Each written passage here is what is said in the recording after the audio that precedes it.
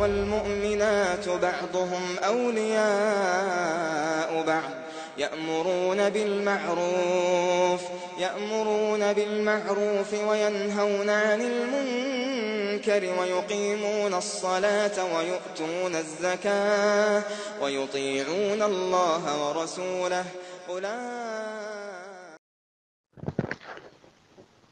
ওয়ালাইকুম সালাম ওয়া রাহমাতুল্লাহি ওয়া বারাকাতুহু। ভাই সিরাজুল ইসলাম বাংলাদেশ সিলেট থেকে তিনি প্রশ্ন করেছেন অত্যন্ত সুন্দর একটি প্রশ্ন, যে আমরা প্রত্যেকেই নিজের ঈমান ধরে রাখার জন্য ভালো আমল করতে থাকি বা বেঁচে থাকার চেষ্টা করছি, সেই জন্য এমন কোনো আমল আছে যে তাওবা ইস্তিগফার করতে পারি, যাতে করে আমল হলে কোনো গুনার আমল হলে সেই গুনার আমলটা আমাদের জন্য সাফ হয়ে যায়, ধুয়ে যায়?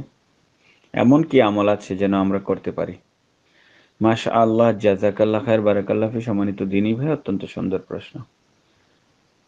জি সম্মানিত দিনী ভাই, আমরা যদি চেষ্টা করি যেন আমাদেরকে পূত পবিত্র রাখতে সব সময়, যারা এই ধরনের থট রাখে তাদেরকে দরকার সব সময় যেন তারা পূত পবিত্র থাকে।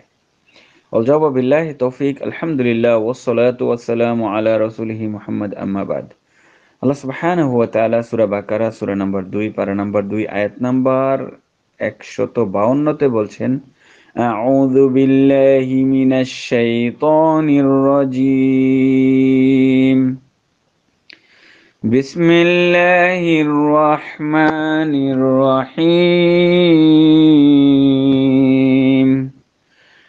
ফাযকুরনি আযকুরকুম ওয়াশকুরুলি ওয়ালা তাগফুরুন। আল্লাহ সুবহানাহু ওয়া তাআলা বলছেন, ফাযকুরনি আযকুরকুম ওয়াশকুরুলি ওয়ালা তাগফুরুন, অতএব তোমরা আমাকেই স্মরণ করো, আমিও তোমাদেরকে স্মরণ করব, এবং তোমরা আমার প্রতি কৃতজ্ঞ হও, অবিশ্বাসী হয়ো না।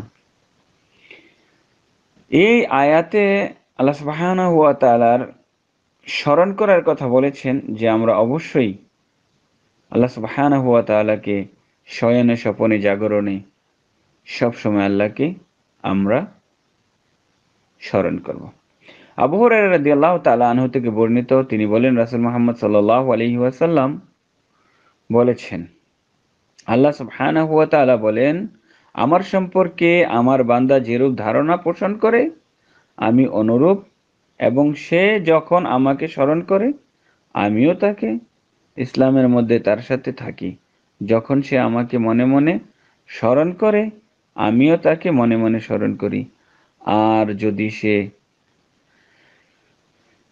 জামাতবদ্ধভাবে আমাকে স্মরণ করে তাহলে আমিও তাকে তার চেয়ে উত্তম জামাতে ফেরেশতাদের মাঝে স্মরণ করে থাকি।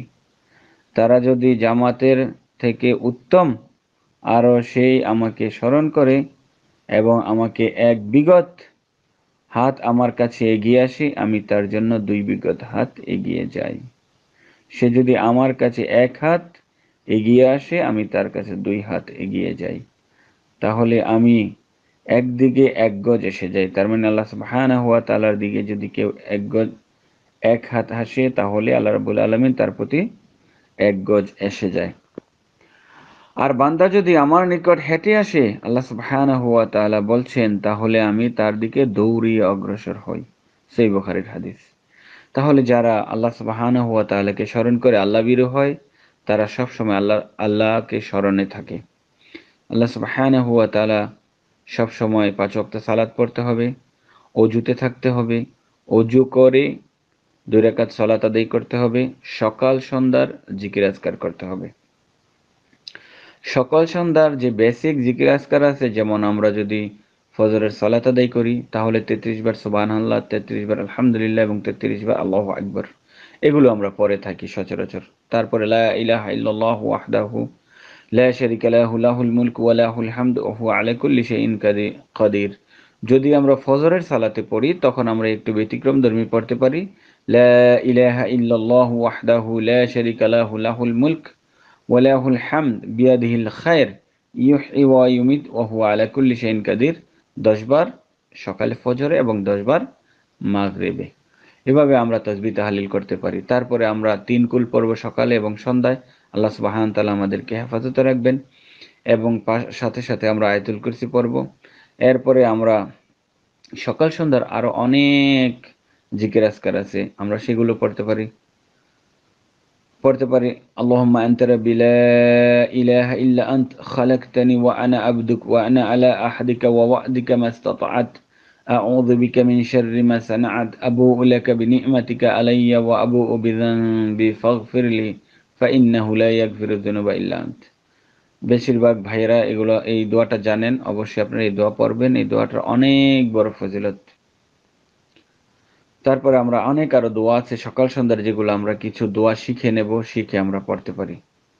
আল্লাহুম্মা আফিনি ফি বাদানি, আল্লাহুম্মা আফিনি ফি সামঈ, আল্লাহুম্মা আফিনি ফি বাসারি, লা ইলাহা ইল্লা আন্ত, আল্লাহুম্মা ইন্নী আউযু বিকা মিনাল কুফরি ওয়াল ফাকর ওয়া আউযু বিকা মিন আযাবিল কবর, লা ইলাহা ইল্লা আন্ত, আল্লাহুম্মা ইন্নী আসআলুকাল আফওয়া ওয়াল আফিয়াতা ফিদ দুনিয়া ওয়াল আখিরাহ, اللهم إني أسألك العفو والعافية في ديني ودنياي وأهلي ومالي، اللهم استر عوراتي وآمن روآتي، اللهم احفظني من بين يدي الله، اللهم احفظني من بين يدي।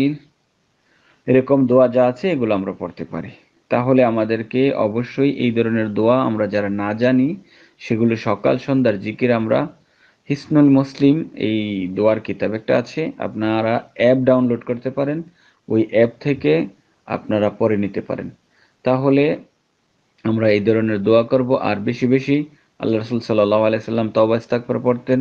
সেই হাদিসের বর্ণনা 70 বার এবং 100 বার আল্লাহ রাসূল সাল্লাল্লাহু আলাইহি সাল্লাম আস্তাগফির করতেন। আস্তাগফিরুল্লাহ ওয়া আতুবু ইলাইহি, আস্তাগফিরুল্লাহ ওয়া আতুবু ইলাইহি, আস্তাগফিরুল্লাহ ওয়া আতুবু ইলাইহি। এভাবে আমরা 70 বার কি 100 বার পড়তে পারি।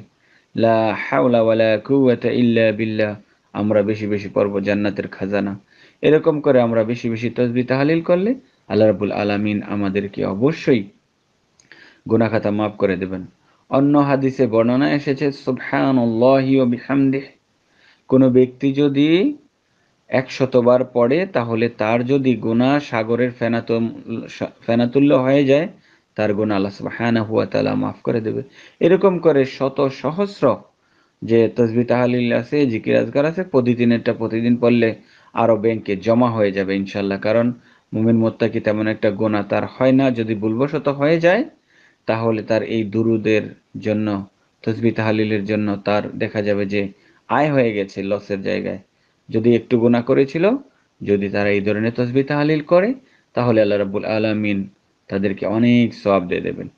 এই ছিল কিছু কথা। এরকম ভাবে আরো অনেক তাসবিহ তাহলিল আছে, সেগুলো আমরা করতে পারি। আল্লাহ রাব্বুল আলামিন আমাদেরকে সঠিক শিক্ষা দান করেন।